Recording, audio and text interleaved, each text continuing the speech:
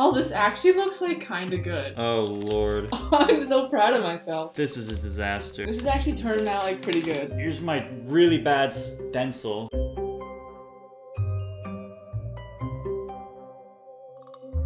Hey TCNJ. Hey MTV. Hi, I'm Marissa. I'm Stephanie. Today I will be carving an alien pumpkin. Welcome to my pumpkin carving crib. I'll be carving my pumpkin. I haven't carved the pumpkin in many years. I haven't carved a pumpkin in like, I don't know how many years. I really don't expect this to end well. I honestly don't know how this is going to turn out. Oh god, this is gonna be worse than I thought. Because I'm weak. First step is to get the goop out. The first thing you gotta do is to autopsy the profanity out of the pumpkin. I remember anything about carving pumpkins that this part sucks and that it's really tedious. Do you think pumpkin spice is overrated? The answer is no. Yes. If you think it's overrated, then obviously you don't like fall. But do I like pumpkin spice? Yes. Am I upset that I like it as much as I do? No. Am I embarrassed? Yes. I think that there's a spectrum of acceptable and unacceptable pumpkin spice products. On the good end, you have Little Debbie pumpkin delights, and then it's like pumpkin spice lattes are good, and then once you get to like pumpkin flavored candy and Oreos and Pringles, if that's a thing, which it probably is, it's getting questionable. Beyond that, you have like pumpkin spice toothpaste, and I think that's sin. If you're into that stuff, I think you really need to reevaluate your life. Do you believe in werewolves or monkey men? This question was asked by Ferris. I don't know what monkey men are. I was in the e-board meeting where he explained what monkey men are, and I still don't really know what they are. Yes, dog men, monkey men, lizard men, frog men, guinea pig men, they're out there. What was my best Halloween costume? Oh my god. I used to be obsessed with Minecraft, and I was a creeper for Halloween. My mom made a whole costume for me, and I will not show a picture of it because it's just like, no. I actually think my best Halloween costume is this year's. I am gonna be Mr. Peanut Butter, and I'm matching with my friends. One of my friends is Bojack, another friend is Princess Carolyn, and I think my other friend is also Todd. I never had matching costumes with a squad before, so it feels nice to feel like I have friends. I don't think I was ever anything too crazy. I was a milkshake once. That's kind of weird. I was like Blue from Blue's Clues.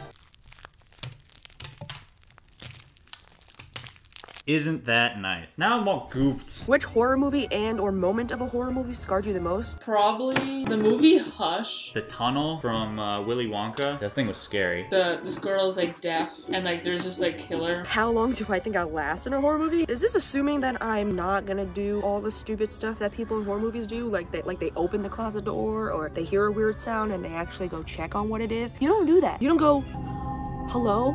Hello? Who is that? You're gonna die. I feel like I'd be the annoying skeptical guy that keeps denying that the monster is real, even though you keep seeing it, and then it would just kill me. I might last pretty long, considering the fact that if I ever hear a weird sound in my house when I'm home alone, I'm not going to investigate. I'm gonna stay in my bed, and eventually the ghost or demon will just be like, alright.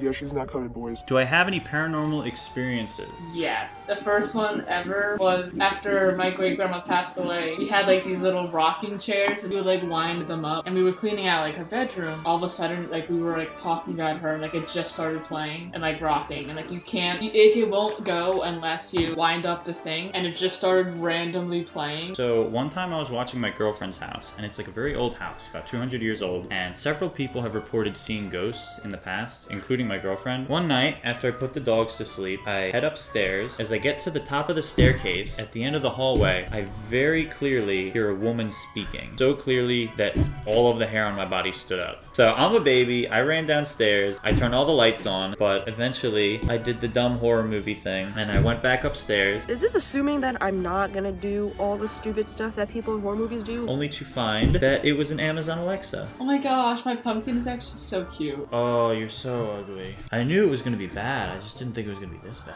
Scariest ghost story I've ever heard. I encourage all of you to Google man door hand hook car door. It'll really scare you. There's this one YouTuber, Kyla, who shared her paranormal experiences on YouTube, and this is her story. She was in her old apartment taking a shower, and it's the shower with like the curtain, so you open and close a curtain, and she was in the shower, and what happened was, okay, so picture someone on the outside of the shower, and then they take one of their hands and they run their hands along the shower curtain, and that's what she saw. She saw her shower curtains moving as if someone was running their hands along it. What was that? She obviously looked out and no one was there, and that still freaks me out to this day.